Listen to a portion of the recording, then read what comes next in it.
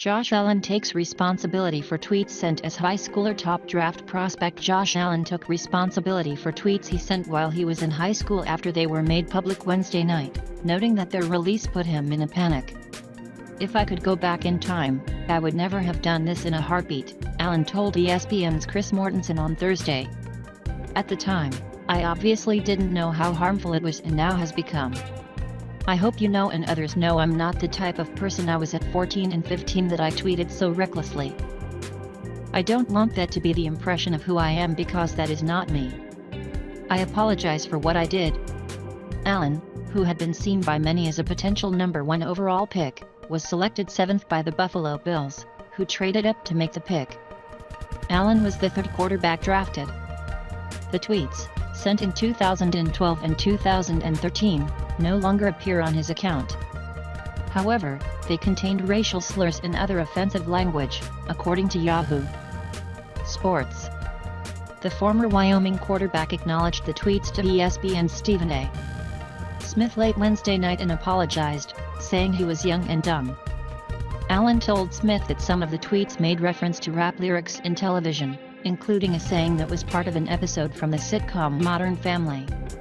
On the ESPN's First Take on Thursday, NFL insider Adam Schefter reported that his sources indicated that Allen's Twitter account was vetted in January and that the offensive tweets were removed then. Allen told Mortensen he thought he had gone through his Twitter account a year ago.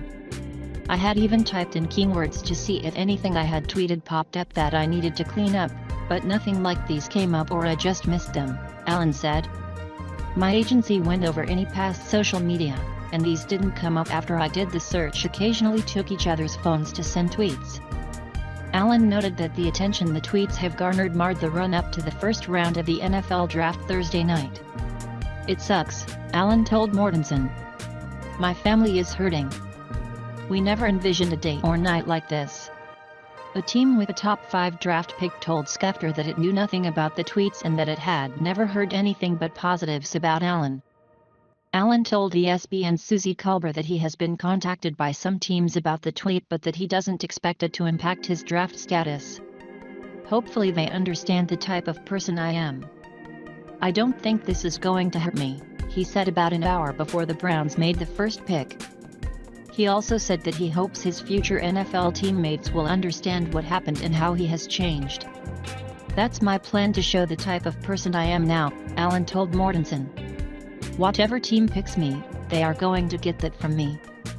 I will set the record straight for any team, any teammate, the media, and I think once they meet me and they're around me, see how I act and how I think, that it's not going to be a problem at all." One of the NFL's most outspoken players, 49ers cornerback Richard Sherman, doesn't sound concerned about the tweets. "He was a kid," Sherman told ESPN's Josina Anderson. "If you gave most of us a platform early in high school, I'm sure our immaturity would have shown as his did. It's unique in the sense he was young when he tweeted it, but it's still not acceptable at all," free agent linebacker Arthur Moats told ESPN's Jeremy Fowler. Moats is an 8-year veteran who played last season with Pittsburgh. "I think guys would definitely have a talk with him to make sure he knew not to say it anymore," he said. "The biggest thing is making sure he knows not to say it ever again."